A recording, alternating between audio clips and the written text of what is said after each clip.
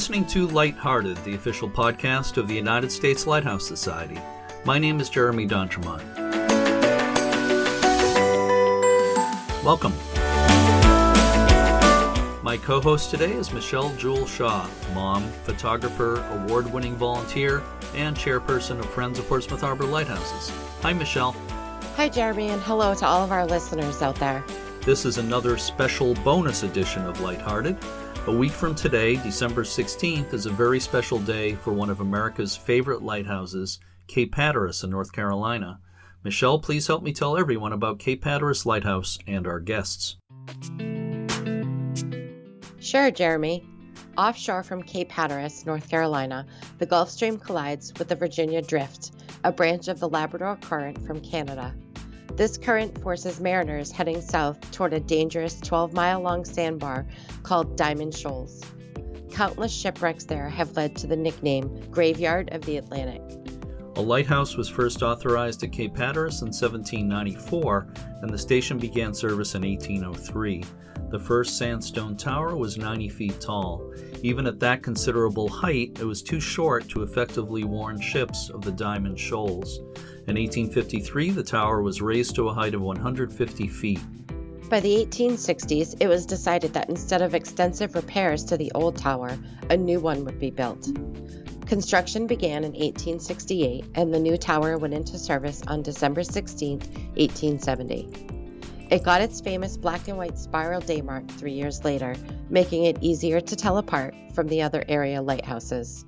At 198 feet, it's the tallest lighthouse in the United States and the second tallest brick lighthouse in the world. Cape Hatteras Light Station was transferred to the National Park Service in 1937. Over the years, efforts were made to stabilize the beach in front of the lighthouse as the ocean crept closer. After years of study and much debate, the lighthouse was moved 2,900 feet from its original position in 1999. The keepers' houses and other light station buildings were also moved. The National Park Service continues to manage the lighthouse and keepers' quarters, as well as conducting public tours. The Outer Banks Lighthouse Society actively supports all North Carolina lighthouses. Bett Padgett has served on the organization's board of directors since 1999 and is serving her second stint as president. Bett is a North Carolina native who taught guitar at NC State University for 29 years. She continues to teach music, and she also writes and performs original music. John Havel is a New Jersey native who's lived in North Carolina for more than 40 years. His love for Cape Hatteras Lighthouse and its history led to John becoming a board member of the Outer Banks Lighthouse Society, and he serves as the historian for Cape Hatteras Lighthouse.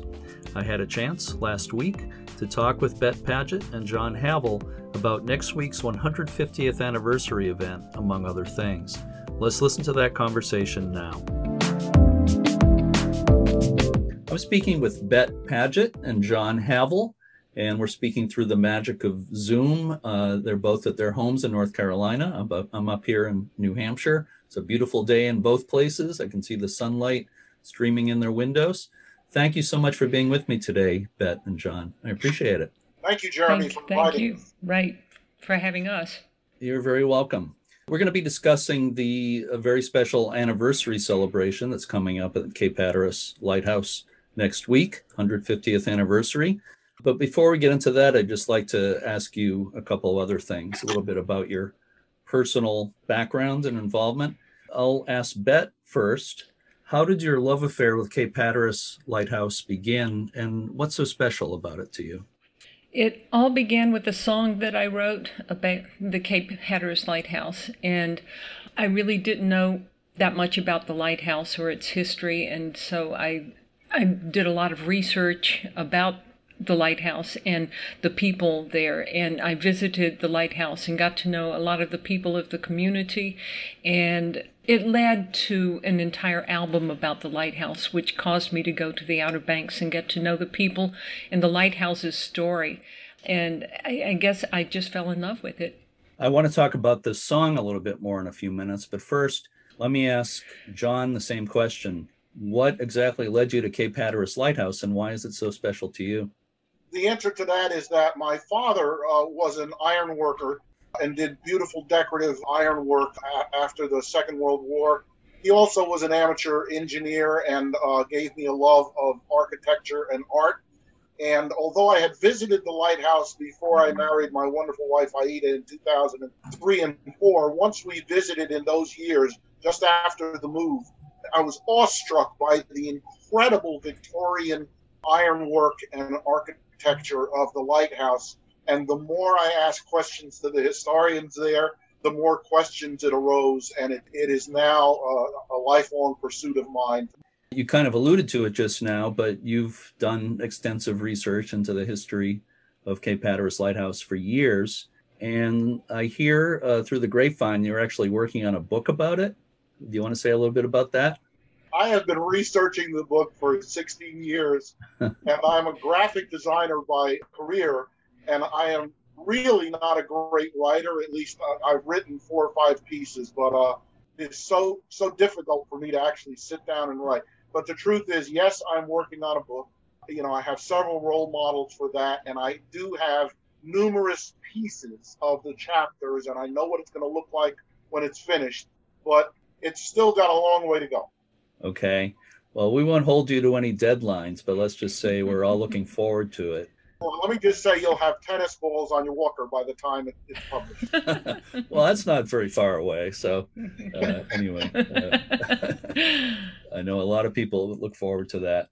Bett, let's get back to the music you talked about. I know you are a musician and songwriter, and I've seen you performing the song Hatteras, If a Lighthouse Could Speak, on YouTube. I think people can find at least one performance, maybe more than one performance of that on YouTube. Probably, yeah. And it's a beautiful song. It's been performed at ceremonies and events over the years. I'm sure it's going to be performed as part of the what's happening next week. At least I would guess that maybe it is. Well, that's a good guess, yes. Okay. It's really cool that the Lighthouse has its own song. I was noodling around on the guitar in a new tuning, and I plucked a few strings, and just out of my mouth from somewhere came the words, "I am a lighthouse." This was in 1997 when the lighthouse was gaining international attention because of the erosion, and people were wondering what's going to happen to the lighthouse. And so I didn't know anything about Cape Hatteras Lighthouse, but I figured that this is what that song was about, that somewhere in the back of my mind, the attention that was being brought to Cape Hatteras Lighthouse is what came to mind when I came out with those words. Mm-hmm. So not knowing anything really about the lighthouse other than I visited it in the 1980s, I started doing research and looking on the internet and reading books. I read Cheryl Shelton Roberts' book, Lighthouse Families, and learned more about the families that lived at the lighthouse, and ended up making phone calls to the national park and talking to Randy Jeanette, the son of the last lighthouse keeper, and talking to volunteers there.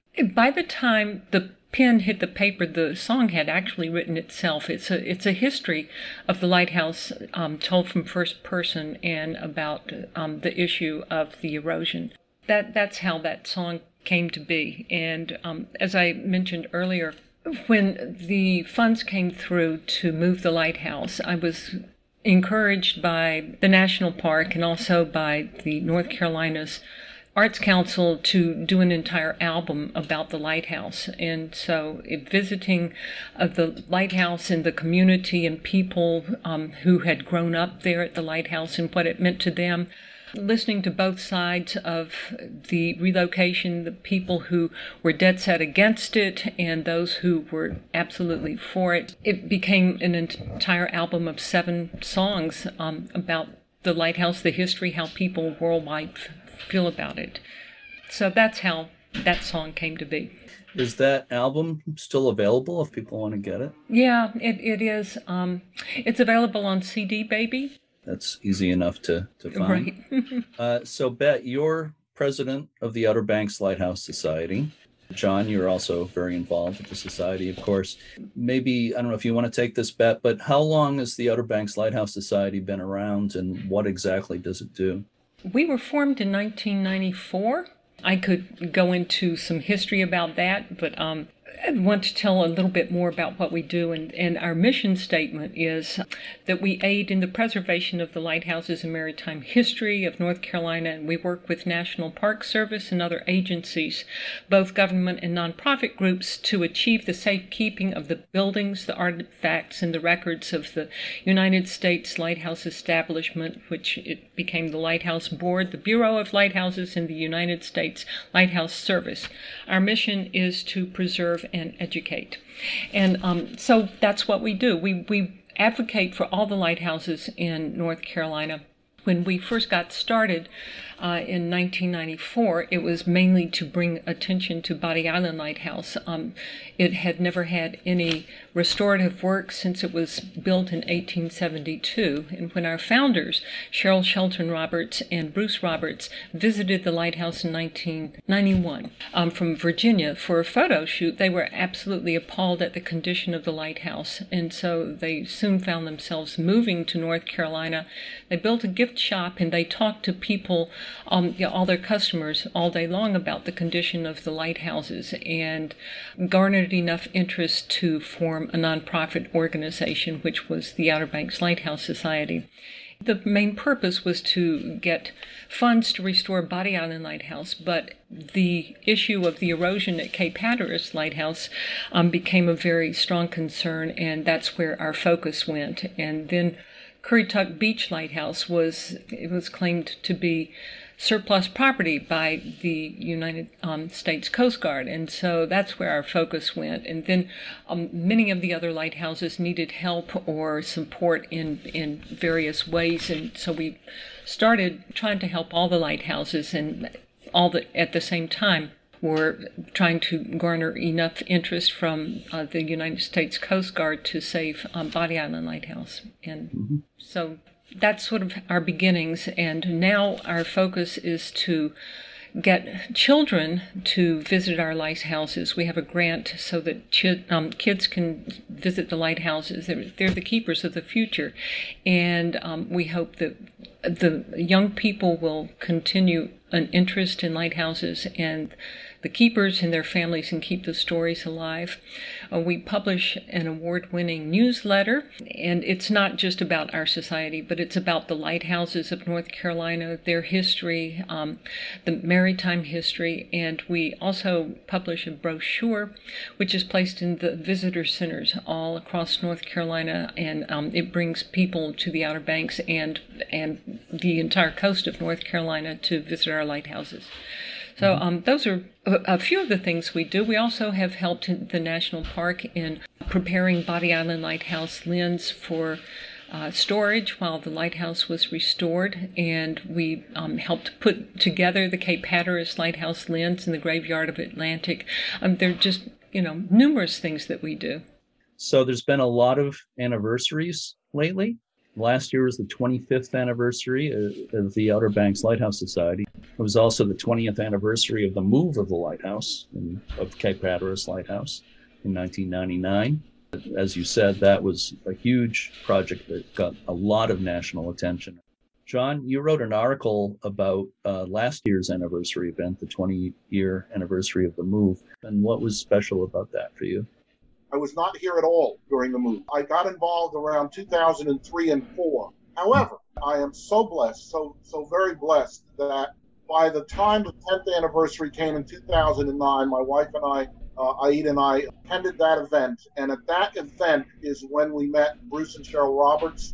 Also, I got to meet Mike Boer, who was the official photographer for the move and lived at the site the entire time the lighthouse was being moved, as well as Joe Jakovic, who was International Chimneys manager for the move. And I'm very blessed to say that they are now among my best friends. And I am the recipient of a lot of information from them. In terms of the 20th anniversary of the move, there was only a small committee of 5 or 6 people.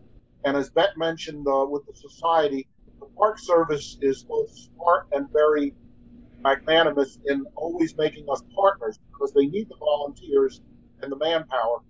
Aida and I ended up being major partners for the 20th anniversary. And I designed the programs, name tags. We chose a lot of the speakers and we were involved in that. Aida was a moderator for the panel that took place in that, and it was just an amazing, wonderful thing, and that was July 1st of 2019. I heard about it at the time, that it was a great event. I'd like to talk for a moment about more recent history, very recent history. I don't know which one of you wants to take this, but could you comment on the experiment that has just happened? Can you explain the experiment involving using dry ice at the lighthouse? What was that all about? Beth, do you mind if I field that first? Please do. So I was actually there present. Because I'm involved in the 150th, I'm making a lot of trips to the lighthouse, which is only 30 minutes from my home where I live now. So I'm down there quite often. And one of the young rangers told me a few days before it happened that there was going to be this test. So I made sure I was there that day. Dave Hallett, the superintendent of the Cape Hatteras National Seashore, was there, and numerous reporters showed up for this as well, because it was such an interesting thing that they were doing. And basically, a company from Newport News, Virginia, Hydro Prep is the name of the contractor, came down to test how to remove paint from the surface, inside and outside. This day they were just doing it on the outside without actually abrading the brick at all or doing any damage to the architecture or the structure of the lighthouse. I can tell you in 1976, the lighthouse was completely stripped of paint, but it was very, let's just say, non-preservation. They just sandblasted the whole thing. There was probably a lot of damage to it. So this time, using dry ice pellets, they are shooting through the pressure washer. They were all on a cherry picker lift doing that, and they were testing nozzles and other pressure on that day. But they, for the actual restoration of the lighthouse that's supposed to take place next year, they're going to remove all of the paint inside and out. This is a question for either of you. I think you were both involved in this, but could you say a bit about the lens panels, the Fresnel lens panels you found in a thrift shop? Oh, that's pretty funny. neat story. Oh, it was a Sunday afternoon, very early, and John calls me up, and he's whispering, I can almost imagine him holding his coat over his phone as he's whispering into the phone, and he says, "Bett, I'm at a thrift shop way out here in North Raleigh, the Thieves Market, and somebody in my church alerted me that there was something that looked like it might be lighthouse involved out here at this market, and if there was only $12. So right after church, Aida and I came out here to see what it was, and I think it's part of a bullseye panel of Fresnel lens, and I don't want anybody to hear me because they'll probably get real interested in it and come buy it, snatch it away from us. So can you come out here and verify that this is what I'm looking at?" And so my husband Bill and I, we went out there, and sure enough, 2 panels of the bullseye of a lighthouse lens. I know John was hoping it was Cape Hatteras, but at the same time we knew that the Cape Fear lighthouse lens was missing pieces as well. So it wasn't $12. I think it was $1,200 per each panel.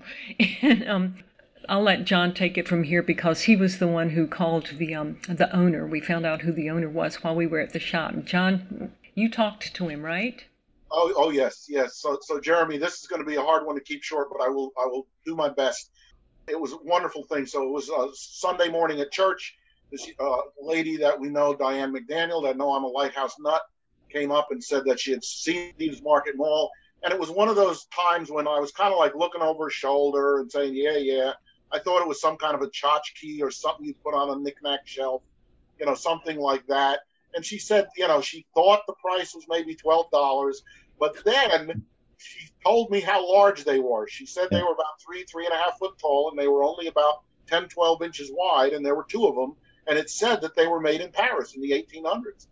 And at that point, I was looking straight in the eye. And as Bett told the rest of the story, Aida and I immediately drove down there and found them.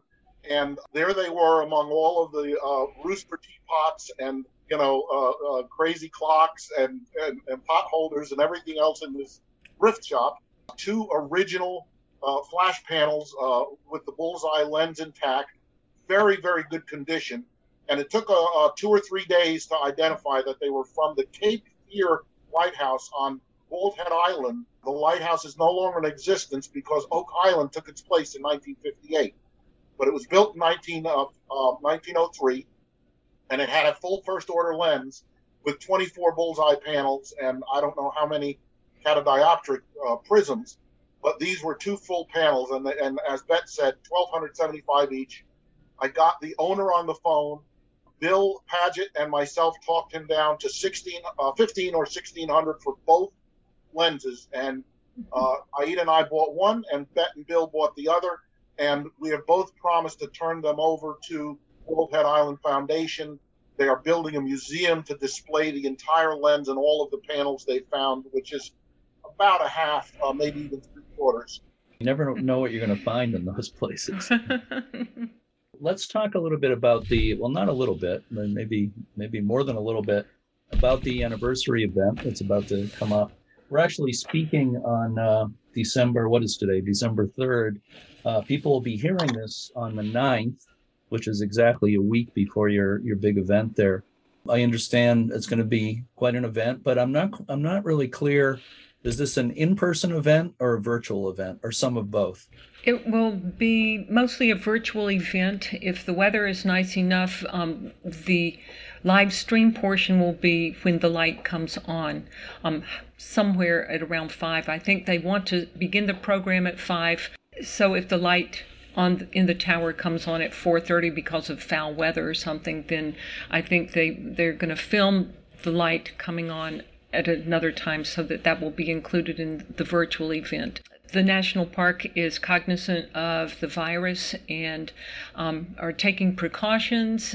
They can't keep people away from the park and the grounds on that day. So there will be people there probably to witness the light coming on, but the entire program itself is being filmed and will be displayed virtually.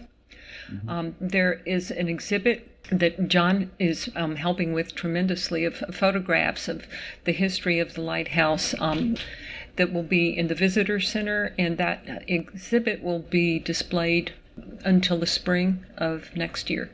I believe the shop closes at 4 o'clock, so they would have to get there before then if they wanted to see that exhibit or go another day.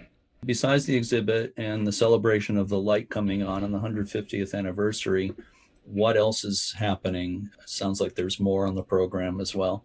In addition to that, we've set up just like we did for the 20th anniversary of the move, a number of speakers. Of course, Dave Halleck, the superintendent, will speak first.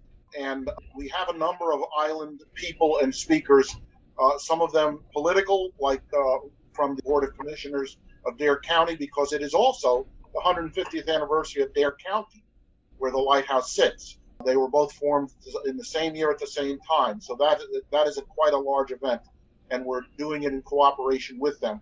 But we also have speakers who are going to speak about the history of the lighthouse.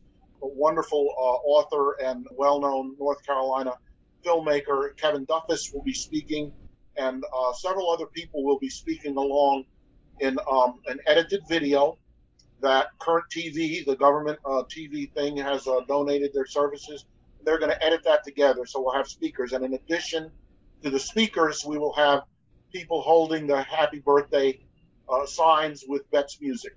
In addition to the live public historic photographic tribute that I'm doing in the visitor center, there is also an online, and I think it's live already, that Outer Banks Forever is doing an art show of people's interpretations of the lighthouse, photography and artwork that have been produced, and I've already seen it, and it's absolutely wonderful. It is. It's in conjunction with the Dare County Arts Council. Also, we're going to have a special little performance at the virtual celebration from Augustin Fresnel, who will have a special birthday wish as well. I've actually met Monsieur Fresnel. I've seen his performance. That's a great addition as well. Obviously, the Outer Banks Lighthouse Society is playing a big role in this event. Also, I believe the society's playing a role in the upcoming restoration of the lighthouse that's happening next year, right? You mentioned it, John, a little while ago. It's going to be a pretty major restoration. You talked about the removal of the paint and repainting, et cetera, inside and out. What else is happening in that restoration? So one of the things, Jeremy, that a lot of people don't know, here we are at the 150th. A lot of people think because the lighthouse was picked up and moved 2,900 feet back in 1999, that it had restoration done to it. But the truth is it has not. All of the restoration that's ever been done on that lighthouse, there's only been one time in 1991-92 when the same company, International Chimney, that moved the lighthouse, did some major restoration to the ironwork at the top that was in very, very dire condition. But they ran out of money and they didn't do everything that they had hoped to do. I actually did not know that this restoration was coming up, but it was already in the National Park Service's plans to replace ironwork, brickwork, windows, stair treads, and those kind of things. When I wrote my own proposal and went to them not to do that sort of restoration, but to restore some of what's called the character-defining features of the lighthouse that are now missing that nobody knows about. There used to be beautiful cast iron pediments over the windows. They're gone and nobody even notices that they're missing. There used to be a beautiful Victorian iron fence around the lighthouse. That's gone, and most people don't know it. It now has a white plastic fence around it. There used to be wooden doors, the only wood components of the whole lighthouse, both in the vestibule downstairs and up in the parapet upstairs. Then there's the Fresnel lens, of course, that had to be removed in 1949, and it was replaced with an airport beacon. I propose that all of those things be done. It is going to be an absolutely huge project. I would like to say that it was John's taking it upon himself to go to the national park. The Outer Banks Lighthouse Society just gave our blessing. We did not help in writing any of his proposal or anything. He did that all on his own. We just told him, have at it. Yeah. And he did, and it was just amazing that they're willing to restore it to what it looked like in 1870. I think that's great. It is a great accomplishment. Again, congratulations, John, and everybody involved with that. I have a two-part question. I think you might want to take this, Bett, but John, you might want to comment too. But I'm wondering, is the Outer Banks Lighthouse Society actively looking for volunteers? And secondly, how can people find out more information about that kind of thing? We're always looking for volunteers. We're looking for members. We're looking for young members who have lots of energy so that they can volunteer. There's always something that can be done. And the best way to get in touch with us and learn about us is through our website, our wonderful website that John built. And they can read about us and our accomplishments. We have a long growing list of accomplishments. They can read about some of the things that we are currently involved in. And there's a contact page there where they can get in touch with us and find out more about how to become a member, how they can volunteer. And the website is? OuterBanksLighthouseSociety.org. And it also works if you just use oblhs.org. So oblhs.org, right, or OuterBanksLighthouseSociety.org. I have one more question for both of you, and of course this is for bonus points, so make sure your number 2 pencil is sharpened and ready to go. So again, this is for both of you. What have you enjoyed most about the work you do with Cape Hatteras Lighthouse and even more generally with the Outer Banks Lighthouses?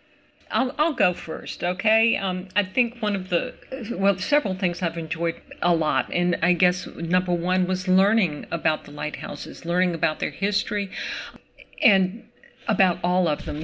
As you know, I first came because of Hatteras Lighthouse, but then learning about all the other lighthouses, it was like a great big lighthouse world out there, and just absorbing everything that I could about all the lighthouses. But for me, it's sharing what I have learned. I'm chair of the outreach committee, and I've created programs that I give to children and to other people who are interested in lighthouses, other groups that I give talks to and share the history of the lighthouses and the stories. A lot of them are unprinted stories, those that you won't find in books, that I love sharing with those people and keeping their interest in our lighthouses. So, and as for John, I don't think he knew that there were any other lighthouses other than Hatteras. It is true that my love is the Hatteras Lighthouse. The community that has built up around the lighthouses of North Carolina is enormous. And one of the wonderful things I found out when I joined the lighthouse, when I finally joined it, is some of the earliest members that Bruce and Cheryl brought into the Outer Banks Lighthouse Society didn't even live in this state. Numerous ones in Virginia. I'm one of the few Lighthouse Society board members that lives on the island now after my retirement. As I do have one piece written for my book, the Hatteras Lighthouse, particularly with like candles to a flame, surfers, lovers, photographers, Easter sunrise services that occurred at this lighthouse. It was really a community building thing. I think Cape Hatteras in many ways is America's lighthouse. Some people might make an argument for Boston Light, which is very near and dear to me, being America's oldest light station. Yes. There's a few others that are extremely prominent. Portland Head in Maine being visited, I believe, by more people than any lighthouse in the world. But it just largely because of the move and because it's so striking visually and because it's so tall, et cetera, et cetera. Cape Hatteras, I think, is really special to a lot of people. I want to thank you both very much for spending this time with me today, and I wish you all the best with the event that's happening on the 16th. Again, good luck, and thank you so much, Bett and John. I appreciate it. We appreciate your having us. Thank you so much, Jeremy. Thank you for everything you do. It's a wonderful thing to spread the word in this way, and we all appreciate it.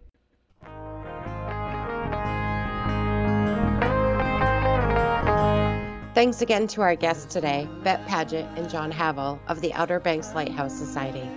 To learn more about their organization, go online to outerbankslighthousesociety.org. We wish all the best to the National Park Service and everyone involved with next week's event, celebrating the 150th anniversary of Cape Hatteras Lighthouse. As always, thank you to the members, volunteers, and staff of the U.S. Lighthouse Society. Go to uslhs.org to learn about all the things the Society has to offer. And if you enjoy this podcast, please consider a donation to the U.S. Lighthouse Society to support it. Lighthearted will return on Monday with episode 94, which concerns the Chance Brothers Company in England, one of the most important manufacturers of Fresnel lenses for lighthouses. Until then, thanks so much for listening, and keep a good light.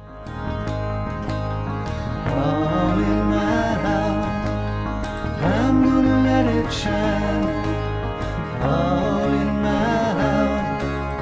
I'm gonna let it shine all in my house.